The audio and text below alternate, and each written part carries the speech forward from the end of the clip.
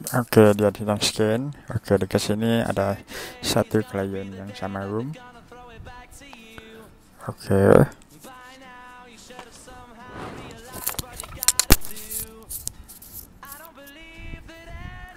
Dekat sini pula kita kena isikan nama dan tajuk.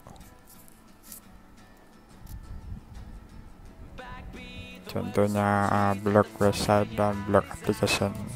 Lepas tu tekan save. Oke, dekat letak kalian pula tengok ada terubah, nama dan tajuk telah berubah. Oke, cara nak blog website. Klik pada ikon internet.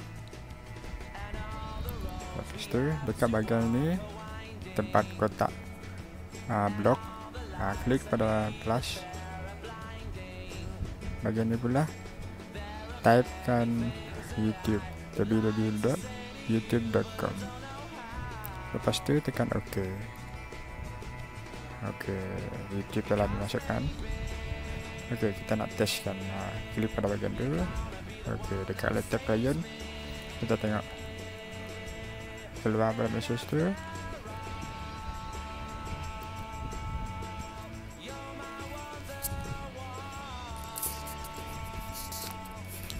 Oke, kita tes youtube.com.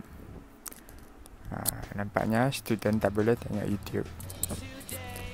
Oke, lepas tu cara nak blog application. Oke, kita kena klik ikon application. Lepas tu tekan plus, browse. Ini kena ikut step lah, dari komputer, kemudian lokasi, kemudian program file, kemudian Microsoft Games, Product Games, pilih mana-mana. Oke. Ikut rangkaian yang sama.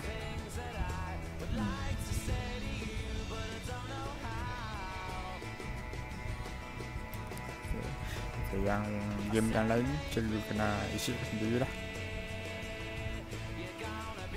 Oke, untuk tes kita blog. Oke, kita pergi kepada letak klien.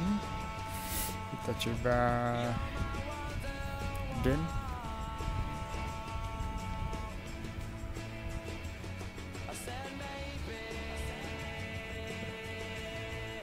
Coba game chess.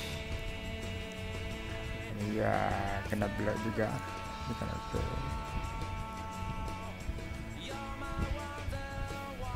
Game yang kedua bisa.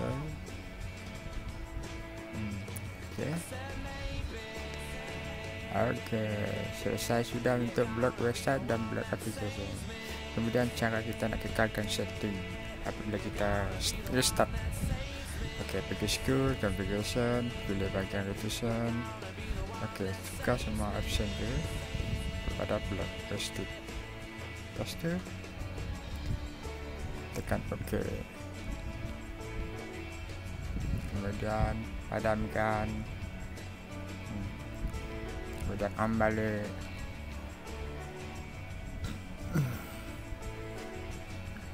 Oke, classroom. Oke, kita biarkan dia scan. Oke, sudah aktif dia punya blog. Sekian, terima kasih.